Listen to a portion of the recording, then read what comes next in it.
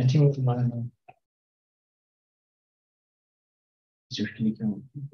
Yeah. Yeah. Let me get it started. Okay. Hello, everyone. Thanks for joining today's Safari seminar. Today is my great pleasure to introduce to you Dr. Haiyu Mao. Haiyu joined our group as a senior researcher, Safari Research Group, since September 2020. She got her PhD from Tsinghua University in China, and her interest is in intersection of processing memory and bioinformatics. And today she's gonna present her work in Micro 2022. Haiyu, feel free to start. Thank you. Thank you for the introduction, Mohammed. Hello, everyone, and my great pleasure to be here to present our paper, GenPIP, in memory acceleration of genome analysis via tight integration of Basecalling and remapping. And this paper is published in Micro 2022. And first, I want to give an overview of the background and the motivations of our work. So first of all, genome analysis enables us to determine the order of DNA sequence in an organism's genome. And it plays an important role in the personalized medicine, outbreak tracing, understanding evolution, and so on. So the modern genome sequencing machines, they extract small randomized fragments of the original DNA sequence, which is known as reads. And here is an example of a device from the Oxford Nanopore technologies, which is also known as ONT. And it's a widely used sequencing technology because it's a portable, it provides portable sequencing devices, and it has high throughput. Also, it's cheap. However, in today's, in the state-of-art genome analysis pipelines, there are two main limitations. We may know that there are multiple steps in the genome analysis. However, there are large data movements between the multiple steps, and also there's a lot of wasted computation done on the data that is later discovered to be useless. So that's why we propose GenPIP. GenPIP is a fast and energy efficient in-memory acceleration system for the genome analysis pipeline via tight integration of the genome analysis steps. GenPIP has two key techniques. The first one is the trunk-based pipeline, which provides the fine-grained collaboration of genome analysis steps. And the second one is early rejection, which timely stops the execution on the useless data by predicting which reads will not be useful.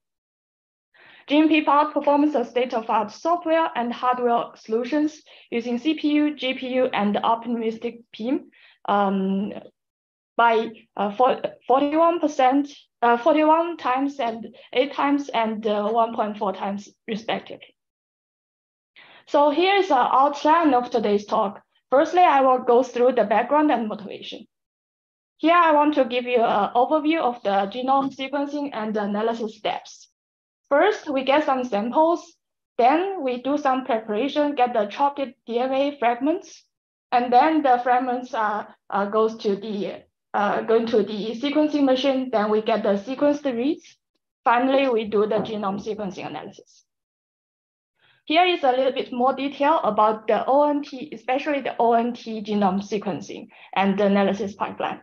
First, we get we do the genome ONT genome sequencing, and we get the raw signal data here, and we store the raw signal data in the storage.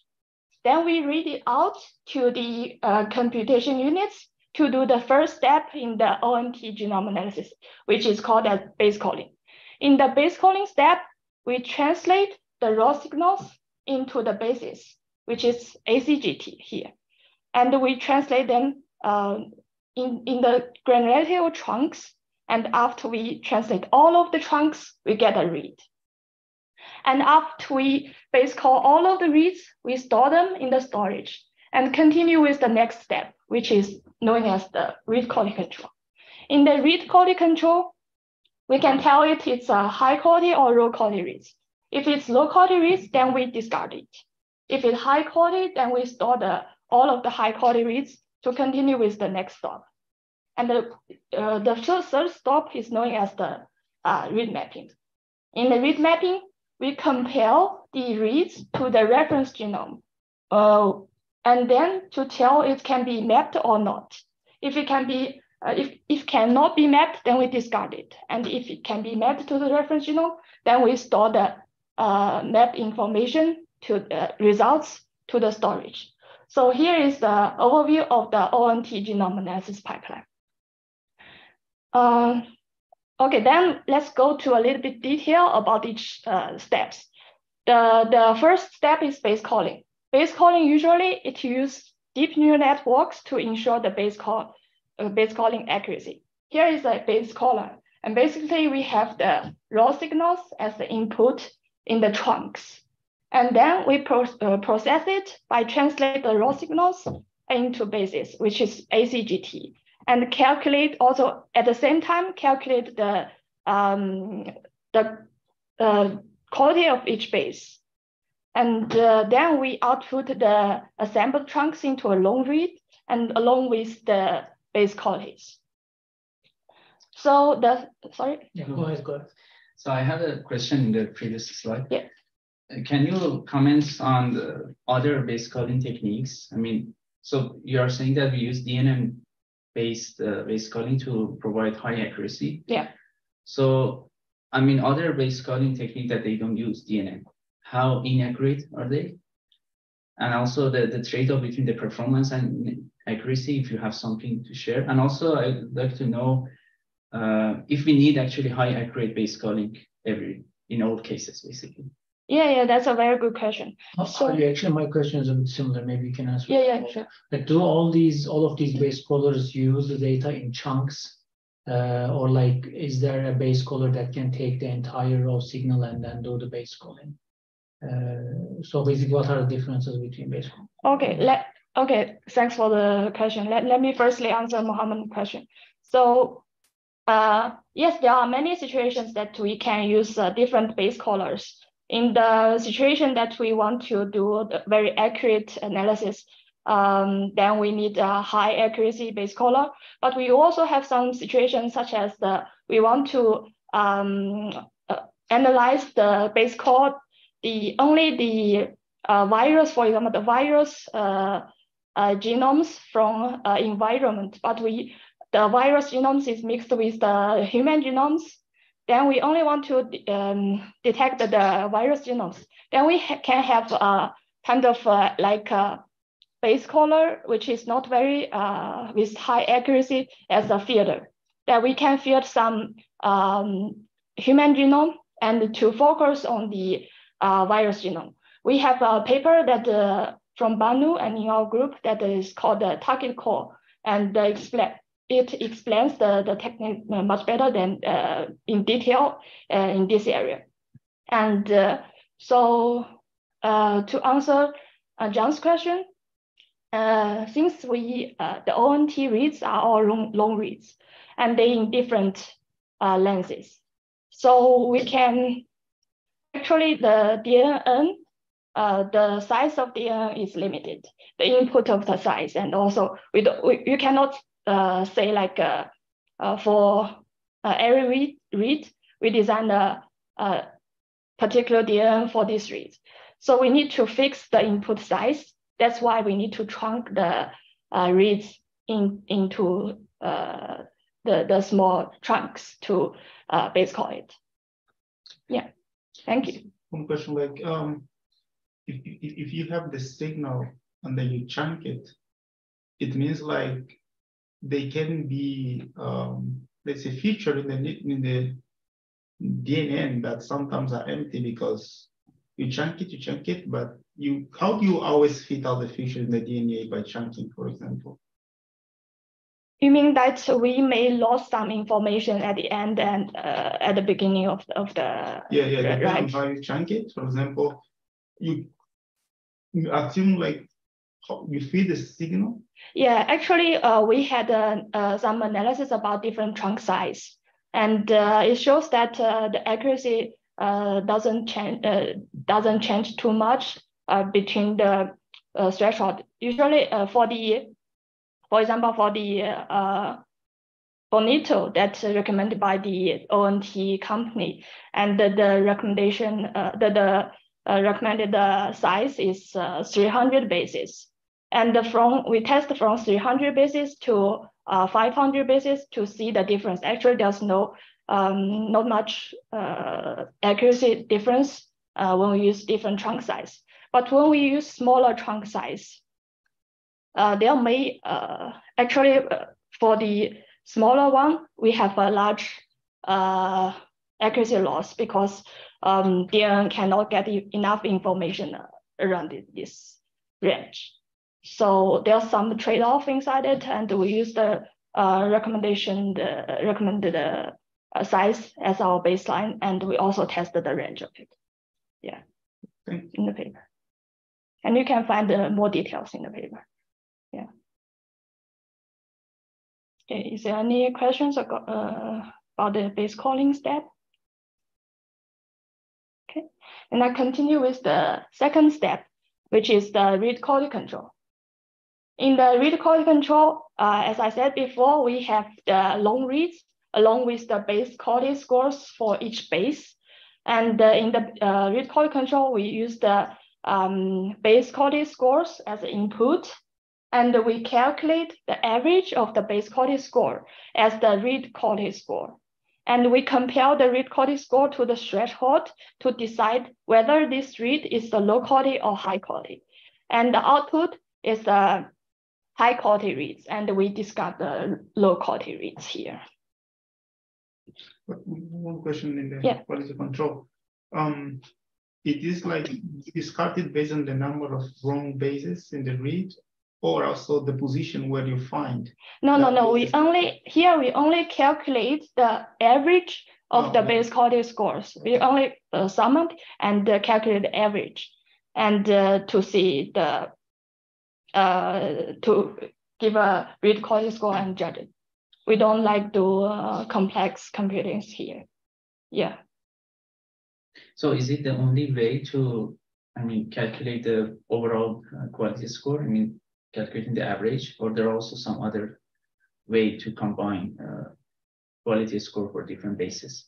This is the popular way to do it. And we basically in this paper, we propose some ways to predict the quality scores. Okay. Yeah, I will talk it later. So do you have any problems about the read quality control? Okay, then I'll continue with the third step. So the third step is read mapping. First, we have an index step, which is already done. We transfer the reference genome to using the subsequence in the reference genome and the locations in the of the subsequence in the reference genome, and create a hash table of the reference genome. So the input of the read mapping step is the high quality long reads, passes the read quality control step. And the process is, firstly, we use the subsequence in the read to query the hash table to get the possible match locations. And then we identify the candidate regions and output the chaining score, which is a chaining step in the read mapping. And finally, we execute the alignment step if there is a chain. So there are basically three main steps in the read mapping, which is seeding, chaining, and alignment. And the indexing is done before the read mapping. Okay. So here, and we have the read can be mapped to the reference genome or cannot be mapped to the reference genome. And it outputs the mapping information in detail. So in those, all of the ONT genome analysis steps, we found two limitations. First of all, there's a large data movement. And we use a human data set as an example to explain more detail in this limitation. First, we from the Nanopore sequencing machine, we get the raw signals, which is in this example is about 4,000 gigabytes, and then we do 500 something gigabytes, and then we go through the read quality control, and we filtered out some low quality reads. We store the high quality reads, which is around 437 gigabytes. And then we continue with the read mapping. After that, we get all of the mapped reads, which is around 380 gigabytes. So as you can see here, during these steps, there are many large data movements between genome analysis steps. And the second limitation we found is that there's a lot of wasted computation. So here also we use the same human data set as an example. After the base calling, we have all of the reads, but when we go through the read quality control, we only keep the high quality reads, which means we discard the low quality reads, but it's already goes through the base calling step and already did a lot of computation on it. And then we do the read mapping, we get the mapped reads, but it's only less than 70% of the useful information. So here, we conclude that there's a considerable amount of computation on useless data because of the low quality reads or unmapped reads. No one question? Yeah, sure. Those low quality reads that get rejected earlier, they can some sort contribute as a cover in a downstream analysis, for example, in viral calling. Rejecting some of them, didn't see any loss of accuracy in downstream analysis, like viral calling, for example. Yeah, the problem is that because there are many errors in that such kind of low quality reads. So according to those bioinformatics papers that we found that we can actually get very less information from those low quality reads. And also if we consider those low quality reads in the analysis, it can disturb us about the results. Yeah. Because we don't have we don't trust the translation output of the low quality. But there is any sort of studies, for example, that show you how many errors are necessary to make a read completely unmapped, let's say to a location which it cannot contribute as a cover at all? I don't know such kind of work. Yeah, but I believe because we have the errors from the machines, we also have errors when we do the base calling. Yeah. Yeah. Because you could have some errors across, let's say, like 10 bases, but if your read is long, the rest of the bases that are partly of high quality can still be covered for all the in that case, then because there's only, as you said before, there's only like several bases is low quality, but other bases are high quality. Then the average of the reads should be the high quality reads. There's a statistics analysis on these things, and they recommend we use the average quality score of 7 as a threshold. Yeah, they did a lot of analysis on it to say, okay, this kind of reads can be used for this kind of read. So yeah. So basically, high quality reads doesn't mean that they are also error free. They may have also error. Yes, sure. But I mean, the overall quality is higher than the threshold. Yeah, yes. Yeah, sure. One more basic question. So the reads that come out of a sequencing machine are not in any particular order. No, they're not. That is the reason you're doing all of this. Yes. In the what is the reason why they cannot produce it in a certain order, or maybe they can have some kind of an index which says this is the order of these reads, right? So that will reduce the effort needed for these further steps. Yeah, it's about biometric things, and currently we don't have a technology to sequence it in order. Reason they have difficulty in having such. Yeah, this is not about the computation side effort. This is on the other side, and if you're interested, you can have a look at those really. I guess John can add something. Yeah. This is a $1 billion question, by the way. So if you can do it, definitely. I don't know why it's not been able to do it. I know it's not there. And you're asking for the reasons, I guess. Why Right? is it?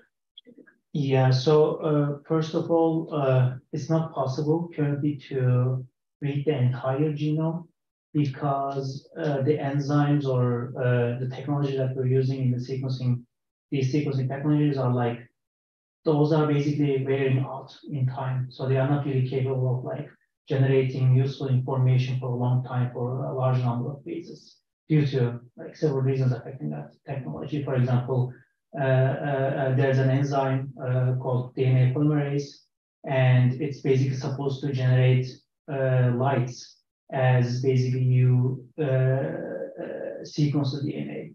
But it wears out in time, so it becomes unreliable after some point. So we need to basically really work on smaller fragments, let's say. And since we know that these DNAs can be only read like with smaller fragments, then what we do is basically we first chop them literally before putting them in the sequencing machines, and then we put them in chops to the machine. So you have a solution with a full of DNA. So they are literally basically flowing around in your sample, but you don't really know which part of that particular DNA is going to be read first because of the physical forces that you have in the solution. Yeah, also one thing to add up, complete like the answer, like when we do the ONT sequencing, it's also the technology can be, the device can be worn out in maybe 48 hours. And we also discover that at the end of the sequencing, the quality is actually usually like low. So we cannot trust it. Yeah. Okay. Do you have any other questions about this slide? Okay, then I continue. So, so let me talk a little bit about the state-of-art works. And the NVM-based PIM, non-auto memory-based PIM, is an efficient technique to reduce the data movement by processing data using or near the memory. So there are some efforts to do processing using memory for the Basecalling. Here is a paper that do the processing using memory for the vector matrix multiplication operations, and use it to accelerate the Basecalling step. And here I want to mention a little bit about this technique. Basically we have NVM metric, NVM arrays, and we store the neural network weight in the arrays. And then we put add a voltage on each word line. And then we, through a recycle, we can sensing the bit line voltage, and it's done matrix vector multiplication in just one recycle. So it's very efficient.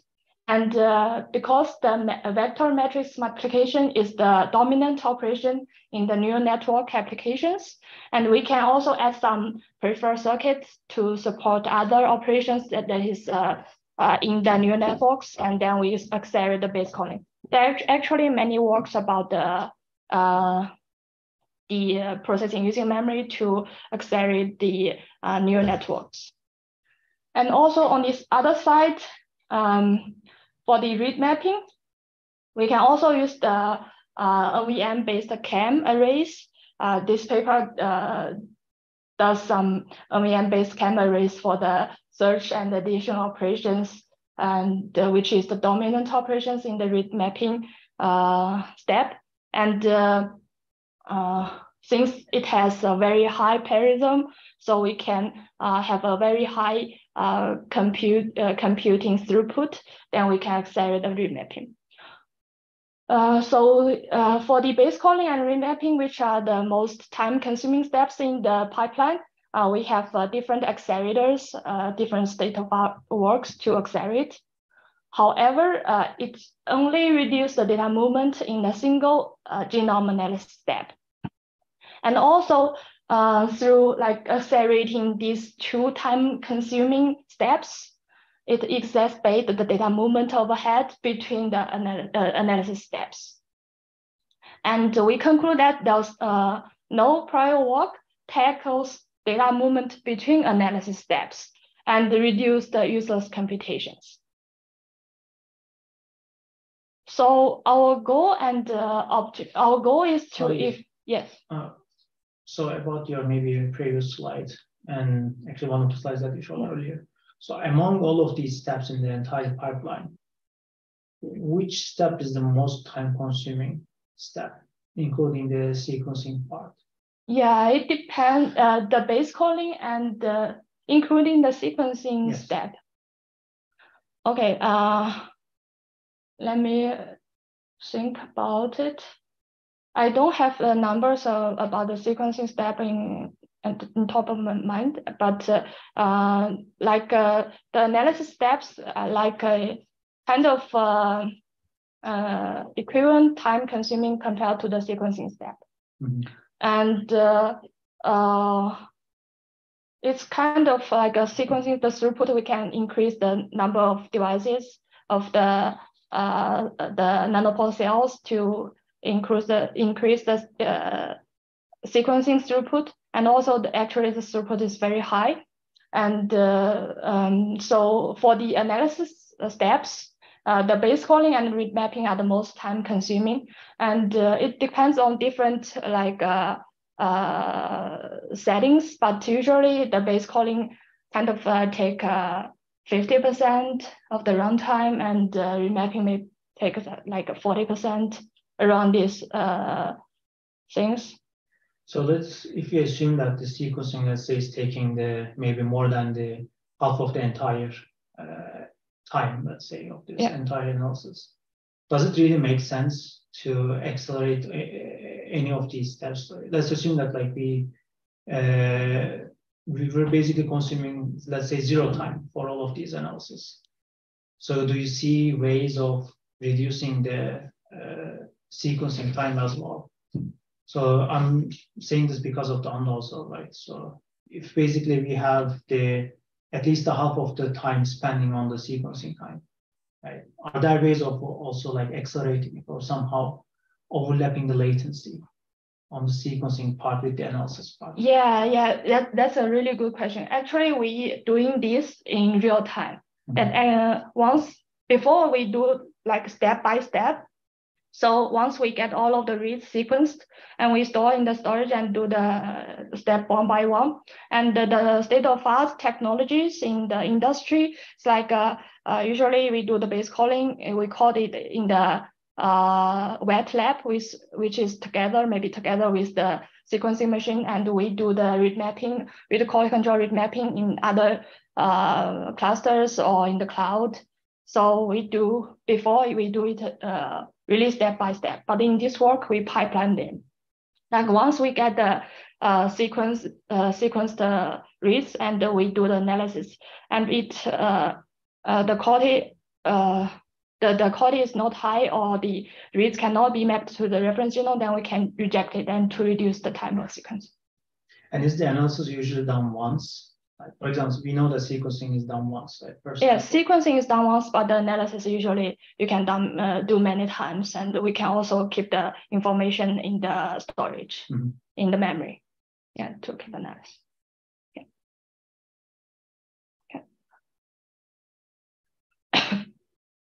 So let me continue with our goal. So our goal in this paper is to efficiently accelerate the entire genome analysis pipeline while minimizing the data movement and the useless computation. So we perform a study to quantify the potential benefits, and the results are normalized to the performance of GPU. So firstly, we do the analysis on the MEM-based PIM accelerators for the separate base calling and read mapping. And it can achieve 2.7 times speed up compared to GPU. And next, we assume there's no data movement between the accelerators of analysis steps. Then it can achieve 6 times speed up over GPU. And last, we assume there's no data movement, and also there's no resource reads in the which is the ideal case in the pipeline. And it can achieve 9 times speed up over GPU. So as you can see, we have a lot of opportunity here. So then let me talk a little bit detail of the GenPIP. So GenPIP is the first holistic in-memory accelerator for genome analysis pipeline, including the base calling, read quality control, and read mapping steps. GenPIP has 2 key techniques. Sorry? The voice is a little bit low. Coming. Maybe you can increase the speaker volume. Okay, that's better now. Oh, Yes, okay. yes, yeah. Can you Okay. hear? Now we can hear. But yeah, if you could start from the slide again, that'd be good. This one? No, the next one, yeah. Okay. So let me repeat again. So GenPIP is the first holistic in-memory accelerator for genome analysis pipeline, including base calling, read quality control, and read mapping steps. And GenPIP has 2 key techniques: trunk-based pipeline and early rejection. So let me firstly talk about the trunk-based pipeline. Trunk-based pipeline enables the fine-grained pipelining of genome analysis steps, and it processes reads at trunk granularity. For example, it's 300 bases. So trunk-based pipeline increases the parallelism by overlapping the execution of different steps at the trunk granularity. And trunk-based pipeline reduces the intermediate data by computing on data as soon as the data is generated. Trunk-based pipeline also provides opportunities for the early rejection by analyzing the read at the trunk granularity. So here we use the read, which consists of 4 trunks, C1 to C4, as an example to explain the trunk-based pipeline technique in detail. So in the conventional pipeline, we do the base calling on the trunks 1 by 1. After we finish all of the base calling of the trunks, then we assemble them into a read, and then we do the read quality control on the read, and we do the read mapping on the read. In our trunk-based pipeline, firstly, we do the base calling, and after we, when we do the next base calling of the next trunks, and at the same time, we do the read quality control, the trunk quality control of the first base called trunk, and also we do the partial read mapping of the trunks, and we pipeline them. After we base call all of the trunks and do the read quality control of all the trunks, and we finish by do the list of the read mapping computation on the read. Then, as you can see, we can save a lot of computation cycles here. Yeah. So my question is, if you try to compute the quality control by chunks, does it differ if you try, would this read will still be rejected if you do it at the big granularities like done in the standard pipeline, for example? It's the same. We don't change the because for the as I mentioned before in the read quality control, we sum all of the quality scores and we calculate the mean value of the quality scores. And here we sum the quality scores of the first trunk, sum the next trunk, and the end we calculate the mean value. Oh. So it's the same. Okay. Yeah, we don't change anything here. Good. Yeah.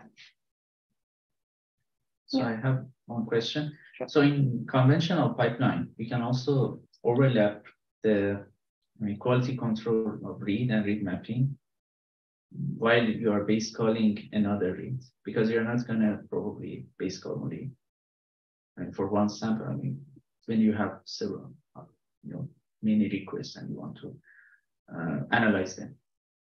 So basically what I'm saying that doing this computation in lower granularity that you have here in chunk, I mean, what would be the opportunity compared to the case that I mentioned, that you can basically overlap base calling of one read of the two, with the quality of check and read mapping of the previous reads, basically. Yeah. And for the chunk size, if we reduce its size, I mean, as much as we can, I mean, does it help, or there should be some barrier? Okay, very good questions. So firstly, let me answer the first question. Why we do the trunk size? As you can see, here we can save the cycles for one read, and when we pipeline all them, we can also save cycles.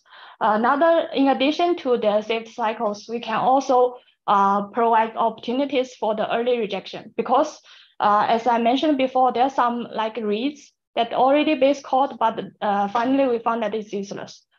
But in the conventional pipeline, we cannot do the early rejection because we already base call all of the trunks. And this is another additional like advantages for the trunk-based pipeline. And for the second question, yes, we have a threshold for the trunk size, because when we reduce the trunk size to a very small size, small amount, like 100 bases, actually the accuracy of the base caller will reduce a lot, because they cannot get enough information in the trunk. And then so we use the 300 bases as a baseline, because this is a analysis that done by Bonito, that say that, okay, this is the recommended trunk, and we also do more analysis on the trunk size in the paper, and you can look into the details. One question: do you map? Do you take the small chunks and then you join them and then you map, or you map the small chunks? Yeah, we for the read mapping, there are many steps in the read mapping: the seeding and the chaining and the alignment. There are some of the computation that, for example, the seeding we can done independently of the whole reads that we done here. And there are some like the chaining also, we can get some information based on the trunks, and to see, to predict if a read can be mapped to the reference genome. Yeah. But for alignment, you need basically... We can utilize this information. And for the alignment, we need the whole reads. Okay. Yeah. And basically, what is remaining after assembly is alignment. Yeah. Okay. Do you have any questions? Okay. Then I continue with the next key technique of GenPIP is early rejection. So early rejection stops the execution of on the useless reads as early as possible by using a small number of trunks to predict this read is going to be useful or not. So early rejection predict and eliminate low quality and unmapped reads from the genome analysis pipeline as early as possible. Here I want to show you the flow of this early rejection. First, we base call a small number of trunks. Then we check the average quality score of these trunks. And if it fails, then we stop analysis. If it passes, then we base call more trunks. And after that, we map the base call trunks so far and check the mapping score. And if it fails, then we stop analysis. And if it passes, then we continue with the base calling the remaining the trunks. And then after that, we execute the remaining computation in the whole read. As you can see here, early rejection includes the early rejection based on the trunk quality scores, which predicts low quality reads using the trunk quality scores. And the early rejection based on the trunk mapping scores, which predicts the unmapped reads using trunk mapping scores. And here I go to a little bit detail about the trunk quality scores. So when we do this, the goal is to accurately estimate the quality of the entire read by checking the quality of a small number of sample trunks. And here is an example. On the left side, we show a low quality read, and each point is a trunk score, and the x-axis is the trunk ID, and the y-axis is the trunk quality score. And for the low quality reads and the high quality reads on the right, you can see we observe two things. The first one is the range of the quality score for the trunks extracted by from the high quality reads is greatly higher than that from the low quality reads. So that's provide the opportunity for us to guess the quality scores using several chunks. And the second observation is that a single chunk's quality score is not enough to predict the read quality score, because as you can see on the left side, there are many chunks whose quality score are larger than 7. So the third observation is that we cannot actually use the consecutive trunk quality scores because they are usually close to each other, and indicating that sampling consecutive trunks may not be representative enough to estimate the quality of the entire reads. So we use some samples that are not close to each other. So we conclude that we want to sample a small number of non-consecutive chunks evenly in the read to predict the read quality. Yes. So in addition to what I understand from the early rejection part is one of the advantages to improve the quality of the read. Is there also another advantage that the further steps could be, you could speed up the further steps, the next steps, say maybe read alignment or something, if you have a good quality read? Actually, no, because we just want to fill out the low quality reads, and there's no acceleration on the high quality reads. Yeah. I mean, the acceleration may come from the fact that you are not aligning based on this. There is no alignment for these reads that you filter out. Yes, it's based on this thing. It's not for all of the high quality reads. We don't have any acceleration for the read quality control. Yeah. So what is your methodology for sampling? We sample them evenly from the read because based on our 3 observations.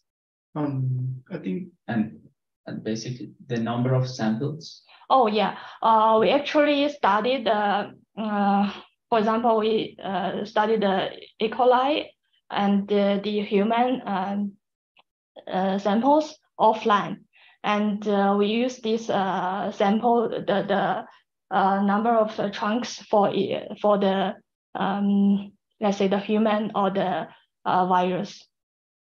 Yeah, we just done once for each series. Okay, thank you. is there any opportunity to make your sample better by exploiting systematic errors, for example, on ONT reads? Basically, if you know how systematically these errors happens, so you could improve the way you sample them by almost sample this location where you know errors will be there.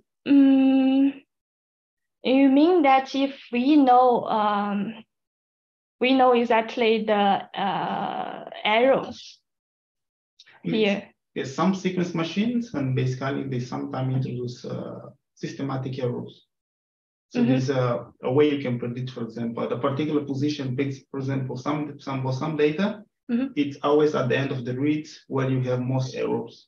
Yes, that's why we avoid actually for the pre-processing, we actually already avoid this part. For okay. Yeah. Can you explain more? Something like he mentioned that we usually may have some like low quality in the beginning or the end. Okay. And if we sample them all at the end, so it's like not very reasonable to judge the entire read, but we sample it evenly. We avoid to sample all at the end. Yeah. Okay. Cool. Okay. So the key insight, the next one is the early rejection based on trunk mapping. The key insight of the early rejection based on trunk mapping is the read probably cannot be mapped to the reference genome if enough consecutive trunks in this read cannot be mapped to the reference genome. So mapping a small chunks provides too many possible mapping informations. So we firstly sample a small number of consecutive chunks here in the read, and then merge these small consecutive chunks into a big chunk and map this big chunk into the reference genome to predict whether this read can be mapped or not. And so I want to talk a little bit more about the implementation of CP and ER. And CP and ER can be applied on different systems, CPU, GPU, and PIM.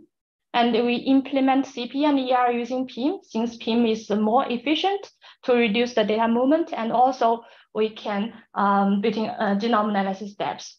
And also we can apply CP and ER on CPU and GPU baselines, and observe speed up and energy savings, because it can better reduce the data movement, also quickly reject the useless reads. Okay, then let's go to more details about the GenPIP implementation. For the GenPIP, we have 3 modules: the Basecalling module, the read mapping module, and the GenPIP controller. First of all, we receive the raw signals from the sequencing machine, and we store them in the EDRAM. And we send the signal chunks into the in-memory Basecaller. And then we get the base quality scores, and we use the PIN trunk quality score calculation unit that we propose to calculate the quality scores. And we forward both the base quality trunks and trunk quality scores to the GenPIP controller. And if we pass here, firstly, let me continue with all of the steps that I talk about early rejection. And then it sends the chunks to the in-memory read mapping units. And after that, we have the read mapping control, send the read mapping result and store it in the storage. Here, as you can see, we have the average calculated on the GenPIP controller. We can get the quality scores, and we have the ER controller to compare the quality scores with the threshold. If there's early rejection, then we send the signal to the Basecalling module, and we also have the remapping score from the remapping controller. And if there's early rejection, we send the early rejection signal to Basecalling module and remapping module to stop the analysis on the current read. So these are the units that we proposed, and you can get more details in our paper. And I want to go a little bit in detail about the in-memory seeding. Here we enable the, So here you have basically different in-memory accelerators. Mm-hmm. So are you using different memory technologies, or I mean, all of them the same technology? Yeah. We are using different memory technologies. For example, we for the Basecaller, we use the SOT MRAM for the calculation, and for the in-memory reading mapping, we use the RM-based CAM. Okay, yeah. And so then I have 2 questions. One is that are these memories completely, I mean, they are compatible? Yes, they are compatible. Yeah. Okay. And my second question is that, so still you need to move data between different memories, right? I mean, data movement is happening on chip, which is, I mean, more efficient, for sure. But have you also ever thought about doing all of these in the same memory technology, so that you don't need to basically you can move your data inside the memory also? Yeah, I understand your point, but currently it's not very easy to achieve that, because for different memory technologies, the characteristics is very different. For example, if we want to do the addition, and it's more efficient to do in SOT or MRAM, because the endurance is very high and there's a lot of writes in it. And for the string matching operation, we need to do it more efficiently in the RM-based CAM. because it can provide a very high parallelism search operation. But if we do the same operation using the structure that we used in the in-memory base call to implement the string matching operation, then we need a lot of cycles to do it. And also it's not efficient actually. So basically we have different POM arrays processing using memory arrays for different operations. Okay. Designed for different operations. Yeah. So is it possible to use SOT? SOT is stated in RAM or it's different technology? MRAM or? Yeah, STT. Yeah. Okay. So isn't it possible to use SOT MRAM for CAM array also? Or for example, in-memory read mapping? Yeah, it's not about the let's say the material that you use. It's about the cell design. We can also use, for example, the MRAM-based CAN and PCM-based CAN. Yeah. Exactly. Yeah. So why? But the problem is that with the cell design and the array design is different to support the different operations. Oh, I see. Yeah. I see. Okay, thank you. Yeah, thank you, Mohammed. Yeah. So is this implementation a hardware implementation or is it a model-based simulation? It's model-based simulation. We don't have like hardware on it. Yeah. Okay. Then let's go through a little bit detail about the in-memory seeding because But you also use some HDL model. I mean, you synthesize some of the parts. Yes, yes. Right? Only a small part of the controller. Yeah. It's not all about simulation. I mean, combination of HDL synthesizing and our model. Yeah. And for the in-memory seeding, we have an EDRAM buffer store the base call trunk from the GenPIP controller, and we send the trunk to the query string generator. Here we propose a query string generator to efficiently generate the trunks from a read. Then we query the trunks in the RM-based CAM array, and we get the address, and then we store the possible locations, which is the values in the hash table, and then we send it the possible locations to the EDRAM buffer. Then we get a list of possible locations to the read mapping controller. So here we can efficiently support high parallel seeding for long reads with variable lengths. One question. Yeah. The size of the camera that you index, particular indexing, what's the size? Is 300 chunk? Is it 300 bases? How do you carry the indexing, the size of the camera? No, query is less than that. Less than the trunk. Okay. Yeah, it's a substring from a trunk. Oh. Yeah. So what is the size of that seed?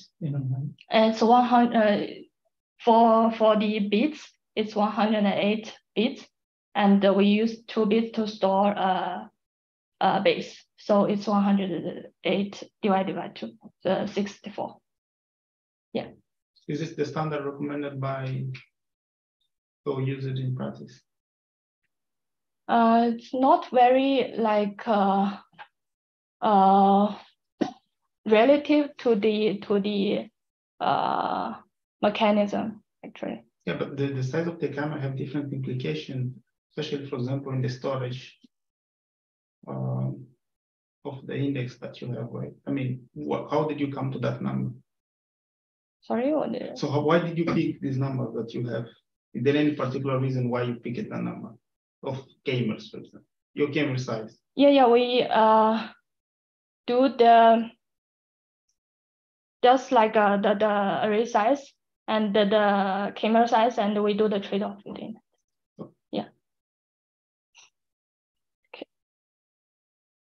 So by tightly integrating all of the genome analysis steps, we can reduce its data movement and eliminate the useless computation. Yeah. So let's go to the evaluation. We do the performance, area, and the power analysis using the simulation and some modeling. things. And we used 3 baselines here in this talk, but we have more details in the paper. CPU, GPU, and optimistic integration of 2 PIM accelerators, which we assume that there's no data movement between steps, and assume the intermediate data causes no overhead. And the data sets we use is E. coli and human, and you can find the data sets online. And for the performance, GenPIP provides 41 times speed up over CPU and 8 times speed up of GPU and 1x4 speed up of optimistic PIM. And both CP and ER are very critical to the speed up as we analyze and there's more details showing this in the paper.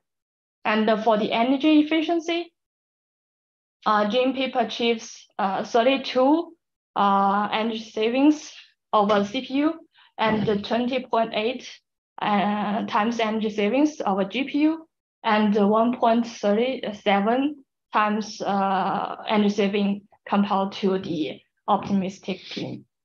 And the early rejection is especially critical to the energy efficiency because we reduce the useless computation on the useless streets. So here are more results about how we choose the sample chunks. And for the early rejection based on the trunk quality scores, we use 2 and 5 sample chunks for E. coli and human data sets respectively, according to our analysis. And for the early rejection based on trunk mapping, we use 5 sample chunks for E. coli and 3 sample chunks for the human data set, respectively, for the early rejection based on the trunk mapping. As I mentioned before, and also Mohammed mentioned this problem, we do all of this offline. And we before we do the things, we already know how many chunks we want to analyze. And sure. So I have one question from this slide and one from previous. Maybe first I can ask. So for this, so when you're saying every rejection is especially critical, do you have some results to back that also? Because I cannot basically. Oh realize from it's not on this slide, and it's more details in the paper that we show that early rejection is especially critical. I see. So basically, you have different version of GenPIP. GenPIP that has only CP and. Yes, we have different steps to analysis GenPIP without the CP and ER, GenPIP with CP and GenPIP with CP and ER, to show the breakdown analysis of the key techniques. Okay, sounds good. And so now we can. Sorry. So can you explain the trend here for example, every rejection based on the chunk quality scores? So when you increase the number of, for example, sample chunks, the rejection ratio is increasing. Yes. Here. Basically, I'm curious to know more intuition regarding the trends here, and why you basically stop by 6. I mean, can't we? I mean, sample more. I mean, does it make sense to sample more chunks? You know what I mean? Yeah. The same. I have the same question for the chunk mapping also. Chunk mapping, yes. So why we can all of course sample more chunks, but sample more chunks at the same time means that you do more computation on the reads. That means that our rejection is not very efficient. So we try to minimize the chunks that we sampled. At the same time, we want to ensure that we don't reduce let's say the prediction accuracy. Okay. Yeah. So it's like the co-optimization of the numbers of chunks that we sampled and also the prediction accuracy. So overall, when you increase the number of your sample chunks, you are increasing the accuracy. Yes, that's true.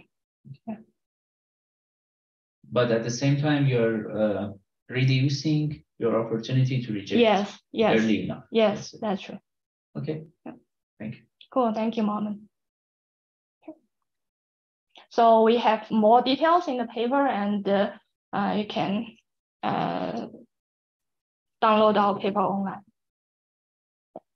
Let me conclude our talk today. So the problem we're targeting in this project is that the genome analysis pipeline has large data movement between genome analysis steps.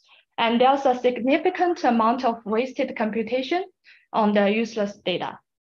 So our goal is to tightly integrate genome analysis steps to reduce the data movement between the steps and eliminate the computation on the useless data. So we propose GenPIP, the first in-memory genome analysis accelerator that tightly integrates the genome analysis steps. And GenPIP has two key techniques, a trunk-based pipeline and a new early rejection technique.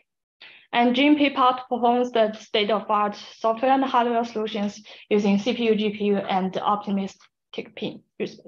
Yeah. So thank you all for listening and discussing about the topic. Yes. And I'm happy to take any questions. Yeah. We have some time. Okay. So I have a couple of questions, but maybe we can first go to this energy results that you were showing. I want to ask something else on top of the questions that Mohammed asked. Yeah. So I guess the early rejection is mostly a software optimization, right? So can we implement it on CPUs? I guess the answer is yes, right? Yes, we can. So when you then say ER is especially critical to the energy efficiency, then should we assume that the use of hardware in GenPIP isn't really helping to basically provide also additional energy efficiency? So what are the percentages over there if I had implemented ER on CPU and also on, let's say, PIM? What would be the comparison between these two? So I'm basically trying to understand how much of efficiency is coming from hardware side as well. Yeah, we have the breakdown analysis, detailed breakdown analysis in the paper, but I can briefly mention here because since we done all of these things in memory, then we can find predict the useful reads, useless reads as quick as we can. So we can provide by in-memory processing, we can provide the higher energy efficiency to both on the data movement and also on the early rejection technique. And in the paper, you can see there's for the ER on CPU and GPU, and for the ER on the we have more like energy savings for the ER on the in-memory computation. And data movement makes a lot of sense. Yeah. So basically, GenPIP without ER, I mean, the energy efficiency is similar to optimistic PIM, right? Yes. And then you need ER basically to do that. Yes, true. My other question is, could, for example, this idea of, I think like one of the key ideas is the tight integration is basically what is allowing to exploit these optimization opportunities. And we know that we still have downstream analysis in the pipeline, such as assemblers, for example, and many others. So is there some sort of a future direction on that we can also try to build something more tight, for example, not stop only the mapping and include the rest of the pipelines, for example, so that we can also see if we can exploit potential benefits? Yes, actually, it's a very good direction that we can consider about, because for this project, we're focusing on the ONT genome analysis, and there are many types of analysis assembly. There are also many steps inside it, and also for the metagenomics, we can also get a lot of information for each steps, and we can do some filtering in each step, and we can consider them as a whole accelerator to better like accelerate the procedure. Yeah. For example, it's been proven, for example, I think today, if I'm not wrong, for high-fi data, fidelity reads, a deep neural network method is the most accurate to predict, for example, variance, for example. I think, and also we have now, let's say, 2 different stages in the pipeline that use neural network, using potential optimization, for example. Since at the beginning we have, at the end, we also have 2 potential different neural networks, for example. Could there be any benefit just because we have 2 different equal computation methods in the same pipeline, so that we can now design, let's say, primitives, in-memory primitive that try to leverage it at this computation that exists in these 2 parts, so that we can at the end speed up these 2 parts of the pipeline. I don't know if it was correct. I don't actually get what's your problem here. We have Basecalling, yes. that you say is performed by using deep neural network. At the end of one of the many pipelines that we can have, we have variant calling. That also can be done by deep neural network. Can we design primitives for deep neural network that can be generalized for both? Oh, yeah. At the beginning, at the end, and speed up the both, like beginning and okay, the end. Okay, I understand your point. So yes, the answer I can say it's yes, because it's all for the deep neural network, and the structure for the design of processing using memory for deep neural networks is similar to each other, and we can provide add some peripheral circuits to support other operations. So I think it can be done in the same array, same kind of arrays. Yeah. We have to use Nanopore sequencing data. Can we basically, like, instead use PECPAR data and still use GenPIP? If not, what sort of changes will be required? Yeah, that's a very good question. If for other technologies, we cannot use the Basecalling because the Basecalling is designed for the designed for the ONT reads, but we can still use the other parts of the seeding part, the read mapping part of in the GenPIP. Yeah, but we need kind of like redesign it a little bit. But we can still do like chunking and yes, so yes, that's true. But overall, could it short reads, for example, see any benefit from this implementation? Sorry? Could short reads exploit any benefits, or it's mainly for long reads, for example?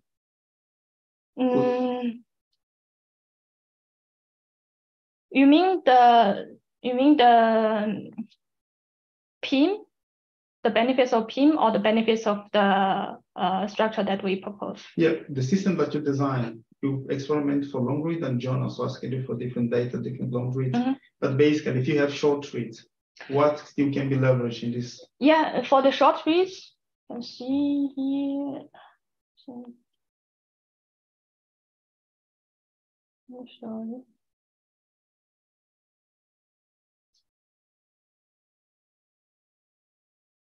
Basically, since the Basecalling is designed for the ONT reads, and we can still use the read mapping modules for the short reads. But we need to do some modifications. So I think, for example, the early rejection can also still be applied for short reads. Short reads actually, the error, yeah, it's very different because it's different technologies. Yeah.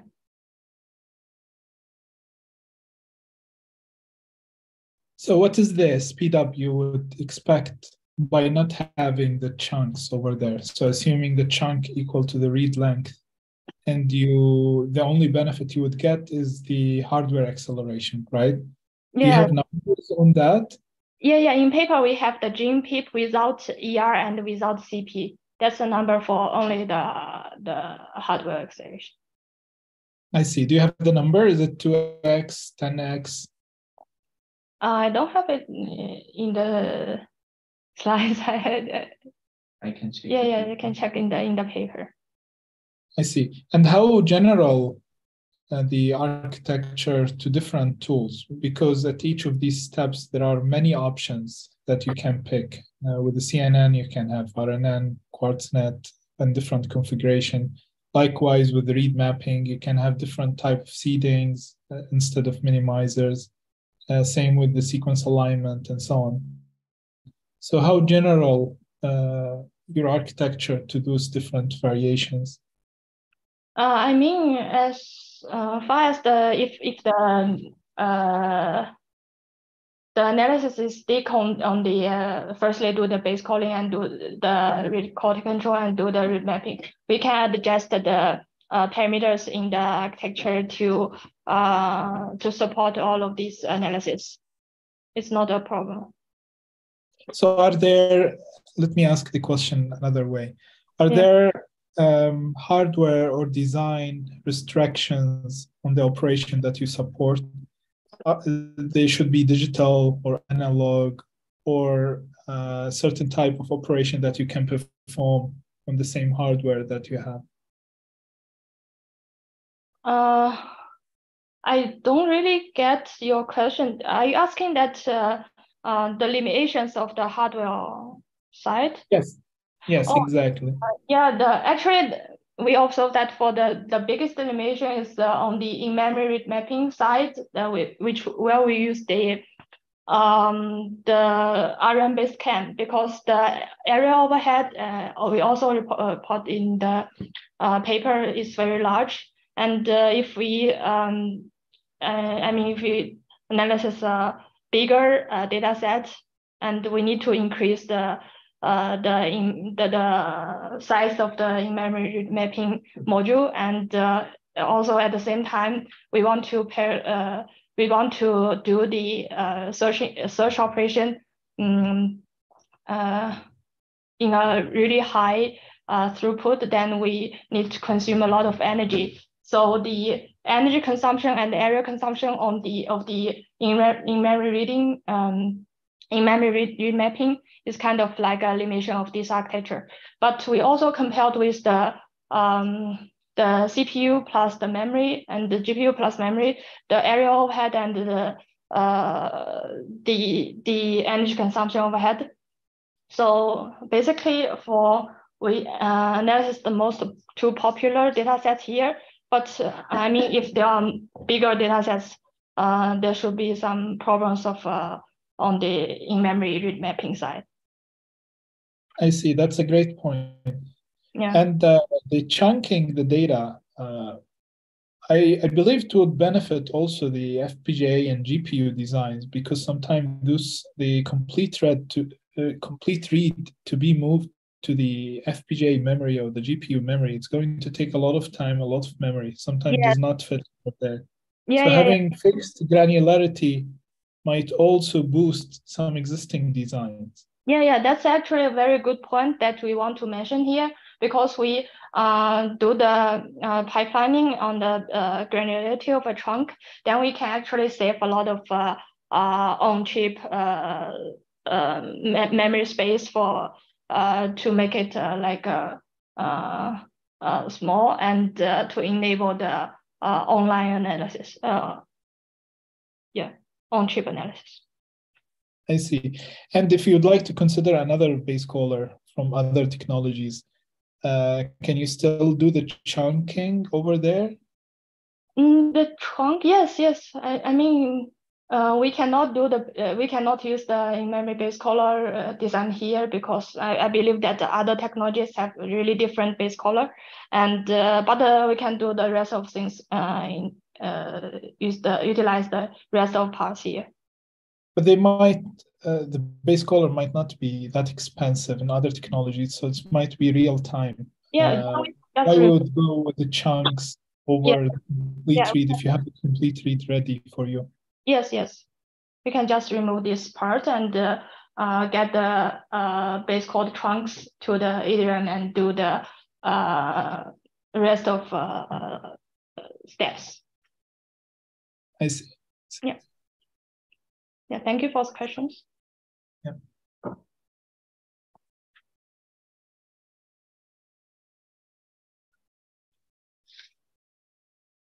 Can you comment more on the real-time analysis opportunities here, since we're just talking about it? Yeah, since we also have a characteristics called the read-on-tail for the nanopore sequencing, and if we do the quick analysis on the reads that we are sequencing, then we can quickly reject the reads that is not our what we want. So we also saving the time of sequencing at the same time. We accelerate the genome analysis.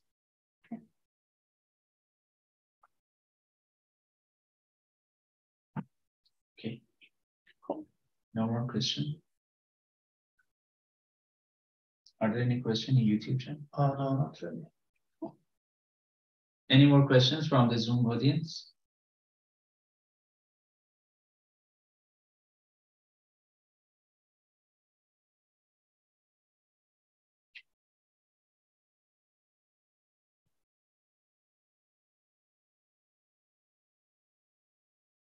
Okay, so if there is no more question, I guess we can wrap up today's seminar. Thanks everyone for joining, and thanks a lot, Haiyu, for the nice presentation. Thank you.